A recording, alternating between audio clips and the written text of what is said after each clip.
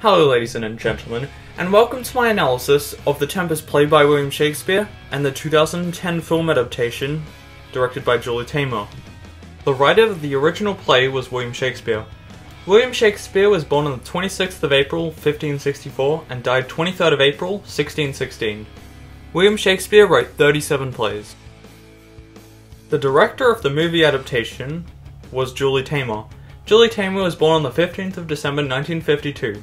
Julie Taymor has directed 8 movies. This play was written during the Elizabethan era. A lot of events took place in this era, including the colonization of America, which led to a lot of slavery in the world.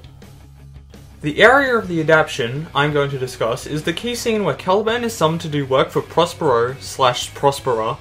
I chose this scene because it is the first time we see Caliban in the play/movie, and it shows the relationship between Prospero, Miranda, and Caliban. A similarity between the Tempest play and the film can be found when Prospero first enters the scene and says her first lines to Caliban. These lines were kept identical to the play in the movie. In both of the versions of this scene, Prospero/Prosperer speaks to Caliban with much contempt. This is especially evident in the film when Prospero is seen to be fed up with dealing with Caliban in the way that she speaks to him. An additional similarity that can be seen is the threats that Caliban and Prospero throw at each other stay consistent between both the play and the film adaptation. This is especially apparent when Caliban threatens Prospero and Miranda with being drenched in dew by saying, "As wicked dew as ere my mother brushed with raven's feather." These threatening lines are presented in both the original play and the film adaptation. In the confrontation of Caliban scene, a difference that can be ascertained between the play and the adaptation is when in the Tempest play Caliban says the line, "I must eat my dinner." This line refers to the fact that when Prospero and Miranda confront Caliban, he is in the midst of eating his dinner. In the film adaptation of The Tempest, this is never acknowledged. So this means that the food Caliban is eating in the movie could be at a different time to dinner, meaning that whilst making the movie, the crew could be more flexible with filming times as it didn't need to be at a certain time. Another difference in the script that I've found between the Tempest play and the 2010 film is in a line that Miranda says, "being capable of all evil." What Miranda means by this line is that Caliban is capable of anything evil.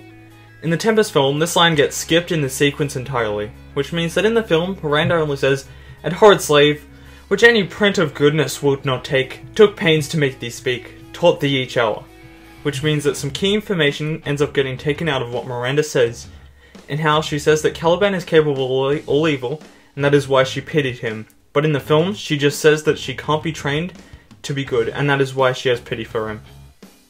The film adaptation wasn't the worst thing ever created by humans, but it could have been handled better.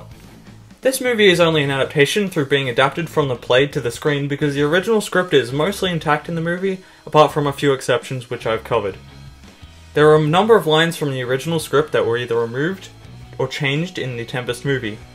I liked how it showed themes of colonialism on the island in the form of Caliban as a slave.